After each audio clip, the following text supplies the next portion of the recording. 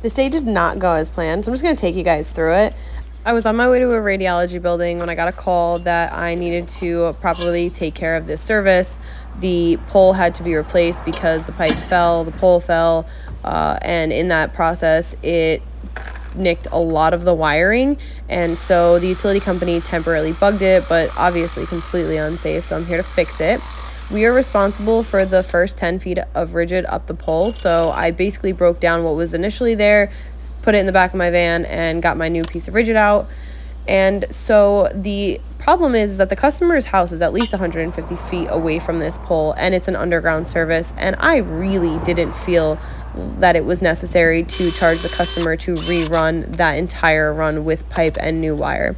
So I gave my inspector a call and I said, can I Burndy, crimp, and shrink wrap this service wire together and we can put it back up the pole like this? And he said, that's completely fine. So I did exactly that. I used cold shrink because I didn't have my heat gun on me at the time, which was fine because this cold shrink I like a little bit better. They are a pain in the ass to obviously manipulate, but once they're snug, they're good to go. So I basically did that with each one of the legs, including the neutral wire, and I put my wires back together. I had to re-spindle them together because otherwise they were not going to go through the pipe nicely and they were going to nick even more.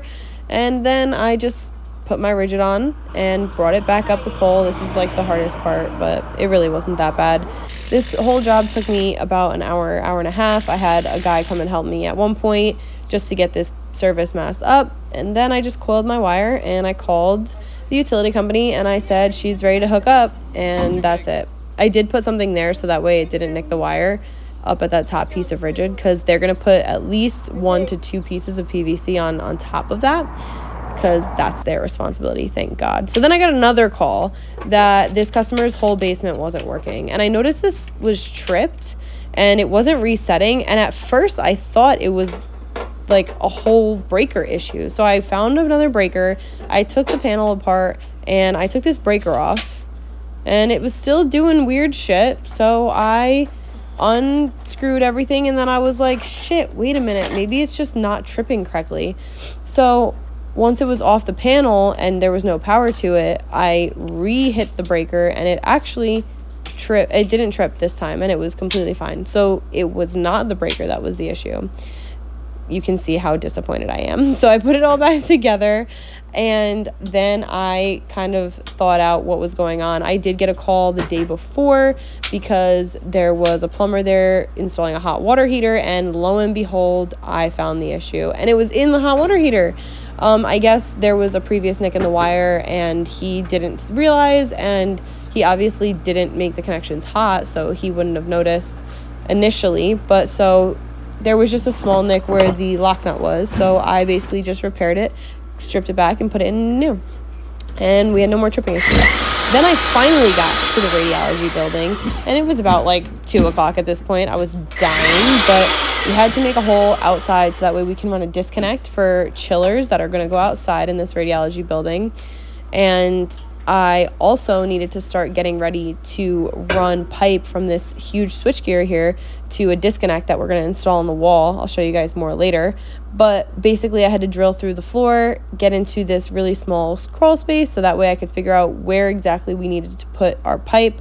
We have 2 pieces of 4-inch pipe. I used a hole saw to cut out these holes in the floor, and then from there we ran the 4-inch EMT. And I also had to cut out into the panel here, and yes, I'm pushing really hard on this bit, but it's only because my bit is so dull now that I can barely even use it. I just needed it to start the run, and then I used my Milwaukee knockout set, and I got the rest done that way. And so yeah, this took me probably another 2.5 hours. It was just like the prep work was a lot, but this is going to make it really easy for when we actually install the disconnect, which I do have a video coming to you guys on that as well. Stay tuned. But yeah, this was a very eventful day, and this actually happens to me a lot, and I'm over it. I just want to be able to finish my job and then go to another job. The emergencies are for the birds, but that's where we make the money, right? So gotta hit them.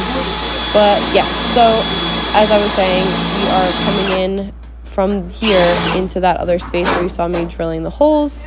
And what we're planning on doing is feeding from that disconnect that we're going to be installing.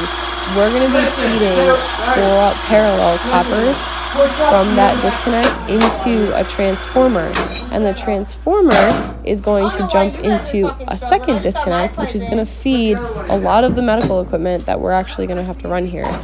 We already have a transformer outside, but we need another one for this specific piece of equipment. It's for an MRI machine specifically, so it's like an MRI integrated system. So there's just like a lot of work here, not to mention the fact that we still have to run the wire for the chillers, and we still have to actually run wiring inside the MRI room itself, which all has to be run through a raceway. It's going to be super cool for me to video that for you guys and show you all of that.